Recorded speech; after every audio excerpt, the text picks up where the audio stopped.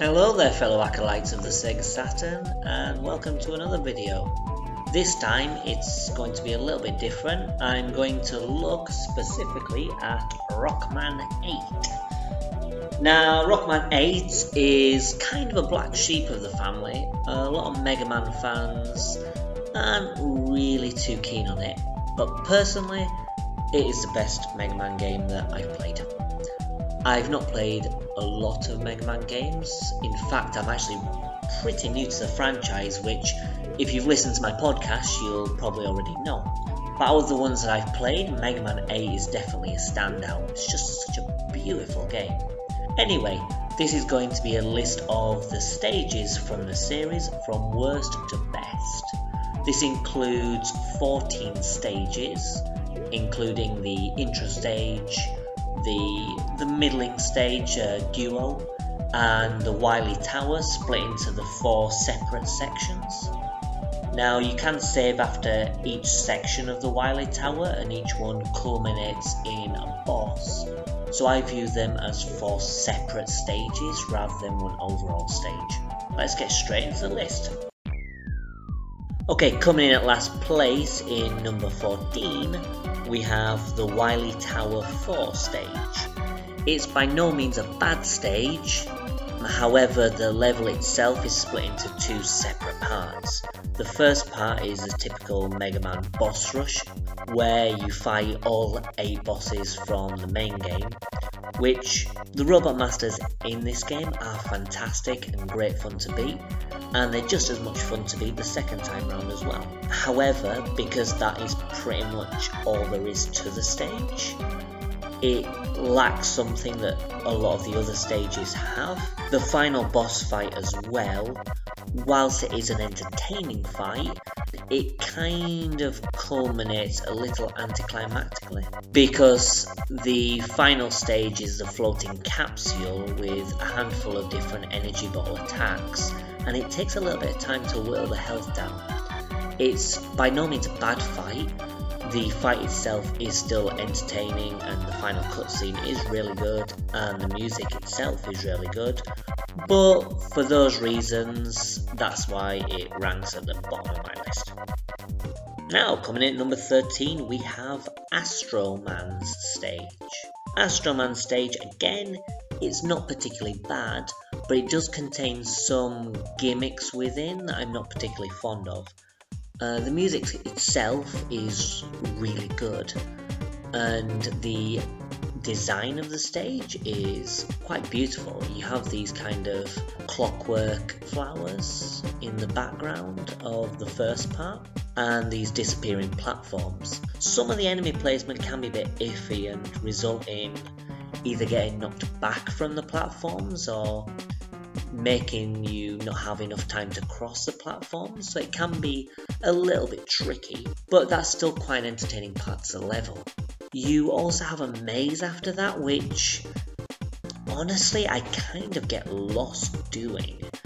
The more times I play it, I'd start to learn the route a bit more, but the maze itself isn't particularly fun. The first time round I just got confused. So it feels like in order to get past it and not hate it, you have to memorize it. And if you memorize it, it's not particularly fun because you're just following your standard pattern. After that, you've got the boss, and honestly, it's my least favourite of the Robot Masters. You have an attack where he circles around and fires these orbs at you.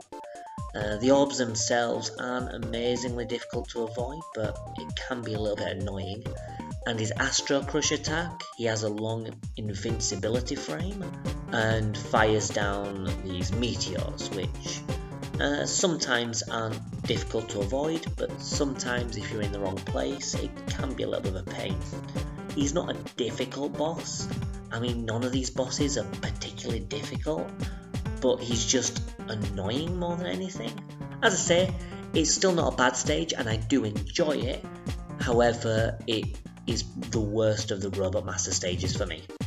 Coming at number 12 is Wily Tower 2. The second Wily Tower stage is not particularly a bad stage, however it does contain one gimmick that I'm not a huge fan of, which is the shmup section. Now, thankfully, the shmup sections in Mega Man 8 aren't obnoxious. The main thing I have against shoot 'em ups is normally they rely on bullet hell, and this doesn't have bullet hell. So thankfully, it's not particularly annoying. It can be a little bit iffy because, you know, it is an on-rail section, so you are limited to the speed at which you're progressing through it, but it is quite enjoyable. The music for the stage is really good, and the boss itself, which is this flying mechanical ship, is quite fun to take out, and I had an enjoyable time taking care of it. It wasn't particularly difficult, which kind of surprised me, because it's the Wily Tower. I expected the final boss of this stage to be quite a pain. I was dreading bullet hell for this stage, and it just didn't happen, thankfully.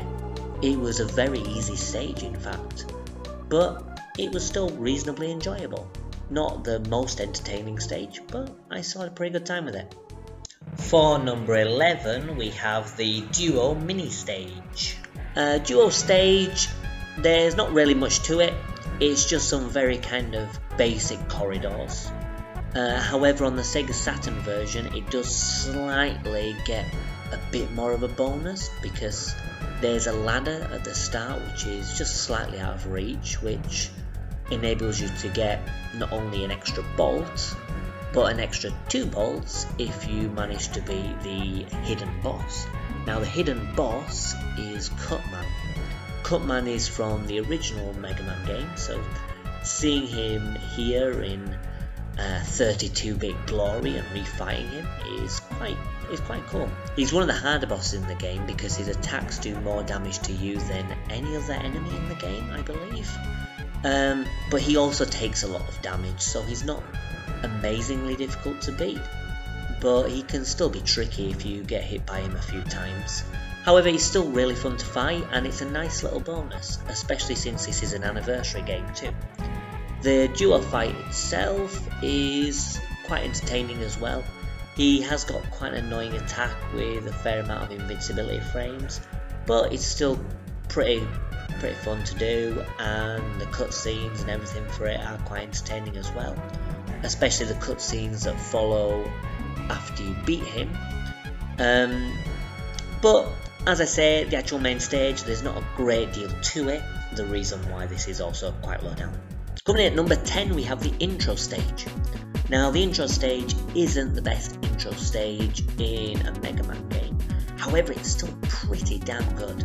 I mean, just starting the game, you get these beautiful visuals. This is the first time the Mega Man series came into the 32-bit era, and it really hits you straight away just how beautiful Mega Man can look. It's got these lush landscapes, you have these beautiful looking enemies, particularly the palm trees. The palm trees are a fantastic design, and some of them have like these turrets underneath, and it's really neat looking. You also have a few mechanics that are introduced in the game. For example, these shell creatures, which you get to a point where you instinctively shoot it. You shoot it, rolls down a slope and destroys all these enemies. Now, that mechanic is used in a couple of areas of the game for puzzles and the like, so it's a nice thing to basically show to you. Also, there's an underground section. Now, the underground section has some great music. It's very reminiscent of the underground music in Mario. Maybe that was intentional, or maybe it was a coincidence, but as soon as I went into the underground, I thought, yeah, this is good music. Well, as soon as you enter the underground, something that you encounter quite quickly is water.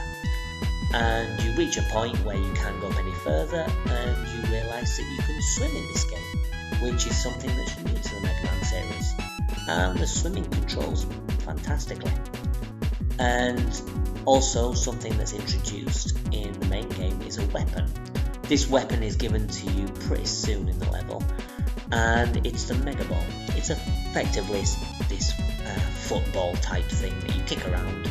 You can use it for certain things like platforming, you can can jump on top of it, you can kick it to destroy things at an angle, and for one boss in the game, it's actually more or less a requirement because of where the boss is located that you have to use it. It's a great weapon, and getting it straight off the bat is good fun.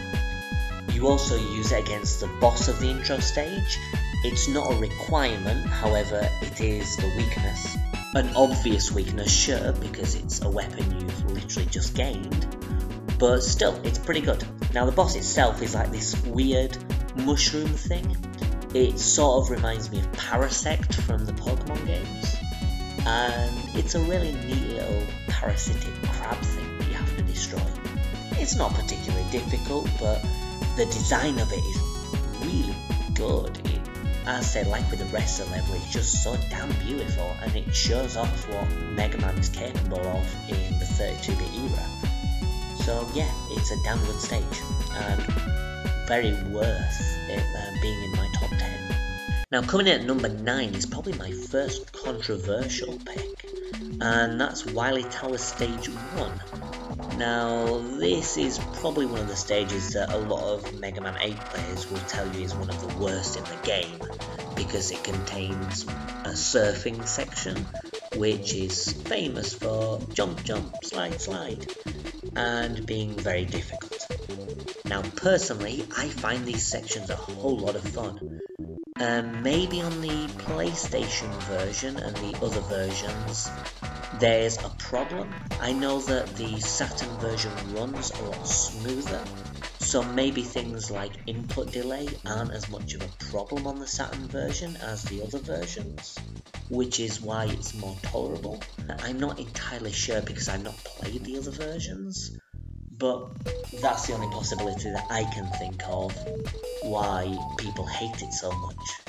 For me, it's great fun, it's intense, you have all these things flying at you, and it just gets you on the edge of your seat. Now, the jump jump slide slide thing as well, I can see being quite annoying. However, in the Japanese version, the voice for this section is actually quite subtle, and it's played at quite a low volume, so it never really gets on your nerves. Even when I was first playing this stage, and I died quite a few times trying to learn it, it never really annoyed me, the jump jump slide slide thing, because of the voice acting in the Japanese version. Now this is one of the levels where maybe if you're playing the English version, or you're playing the PlayStation version, this would rank a lot lower on your list, and I can completely understand why. However, playing Rockman 8 on the Saturn, personally I find this level to be a whole lot of fun. You've got the intense surfing bit, and then afterwards you have a small little platforming section involving the grapple hook, which is a nice little gimmick that's included with one of the weapons. And it's not particularly difficult, but it's a great deal of fun. I love using grapple hooks in games, so I have a whale of a time. And the boss to the stage is this weird little whack-a-mole thing. There are 4 little slots at the top, and they come down with various different machines which do different kind of attacks, and out of one of them is the boss. You have to use your ball in order to kick it and bounce up there. Now it's incredibly difficult to do. I find it involves a massive amount of luck. I've beaten the boss a few times, and honestly I can't really work out where to stand in order to consistently hit him. I've not worked it out yet because there's no real clear spot to do it from. I imagine that with a lot more practice you can probably work out some ideal places to stand in order to hit him more consistently. But, even though it takes me a while to beat the boss, I still have a whale of a time. Now the main thing that sets this apart above a lot of the other levels is not only do I find the gameplay for this part of the Wily Tower quite fun, but the music is just fantastic. The Wily Tower 1 stage is probably my favourite track in the game. The bass in it in particular is just so funky. It's really good. Even when you're retrying those surfing sections again and again, the music is just fantastic and you don't get bored of it. Or at least I don't. And for me, that's why it ranks in at number 9, which is a nice solid spot on my list. Coming at number 8, we have Aquaman Stage. Now, Aquaman Stage is the underwater level in the game, and the first thing that you'll notice when you enter the stage is just how beautiful it looks. You're on the beach and you see the shimmering water ahead of you while the beautiful tranquil music's playing. So you hop in and you start swimming around using the swimming mechanic that was introduced in the introduction stage. And it's as fun as you'd imagine. You start swimming around, you have to avoid spikes, you beat enemies, and there's some neat little puzzles there. If you have the Astro Crush as well, you have access to some extra bolts, and what it does is it actually raises the water level too. So you have access to some different areas. There's also a section where you fall down and use like the grenade platforms that have got timed detonations. And in the middle of the stage, you fight this strange robot fish as you fall down a waterfall. And there are branches and things that you can stand on momentarily in order to fire off shots at the boss.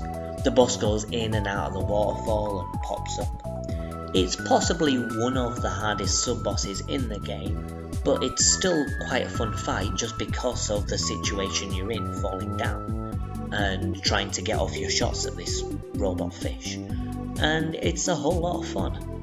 Once you beat that, you've got like another underwater section with some underwater caves that you need to traverse, and you finally fight Aquaman. Now, Aquaman is such an amazing robot master. He's like this chubby little water robot thing. He starts off by using his water to spray a rainbow that spells his name. And then he starts doing like these kind of dance poses as he starts spraying his water around and his attacks. If you have his weakness weapon, which is the Astro Crush, it takes him down quite quickly because when he gets hit by the Astro Crush, he falls on his back and you can hit him a few more times. However, the boss is just so well designed, and I find him absolutely amazing in design that, you know, it's still a standout of the stage even if he's quite an easy boss to defeat, and that's why it's at number 8. So that's the first half of my Mega Man 8 levels list. Next week I'll be covering the top 7 stages in Mega Man 8.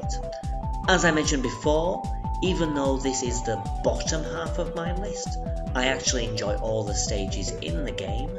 Aren't necessarily the worst 7 levels, it's just that the next 7 in my list I like a lot more. Okay, well, what are your opinion on these 7 I've covered so far? Do you like them? Do you disagree with my order? Tell me what you think. And hopefully you'll tune in next time for my top 7 stages in Mega Man 8. Bye!